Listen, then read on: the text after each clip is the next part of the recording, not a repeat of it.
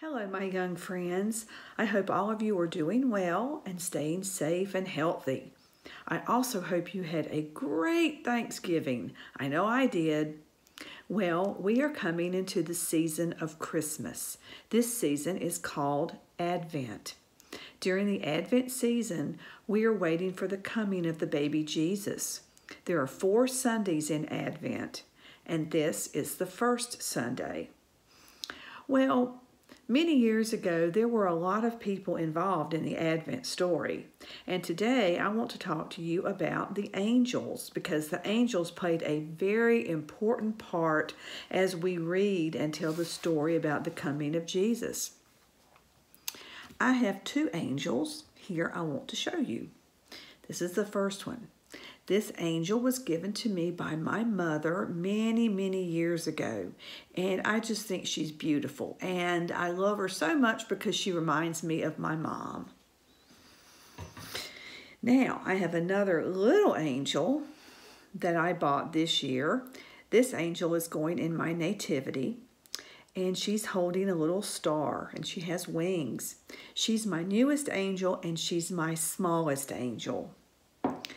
So, you will probably see a lot of angels during Advent. You will see angel ornaments maybe on your tree. You'll see pictures of angels on Christmas cards, or you may even have an angel in your nativity at home. Well, if we look in our Bibles, in the book of Luke, which is in the New Testament, an angel appeared to Mary and told her that she had been chosen by God to have a baby, and that baby would be the Son of God, the long-awaited Messiah. Mary could hardly believe it. She knew that she had been blessed, and she knew that she was the chosen person to be the mother of our Lord.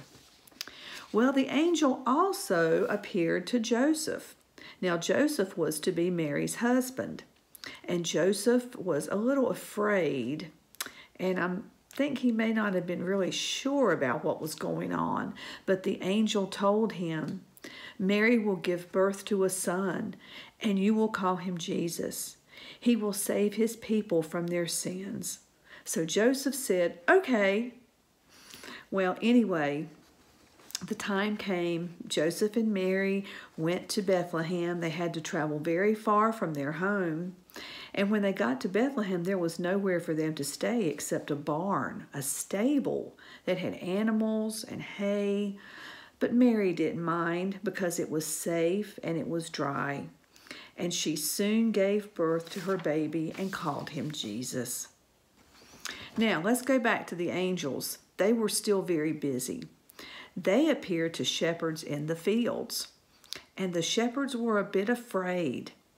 But the angel said, fear not, for unto you is born this day in the city of David a Savior, which is Christ the Lord. And then the sky filled with light, hundreds of angels singing the praises of God. So the shepherds went to the stable, and they saw the baby Jesus lying in a manger, and they knelt down and they worshiped him. So you see, my friends, the angels played a very important part in the Advent story.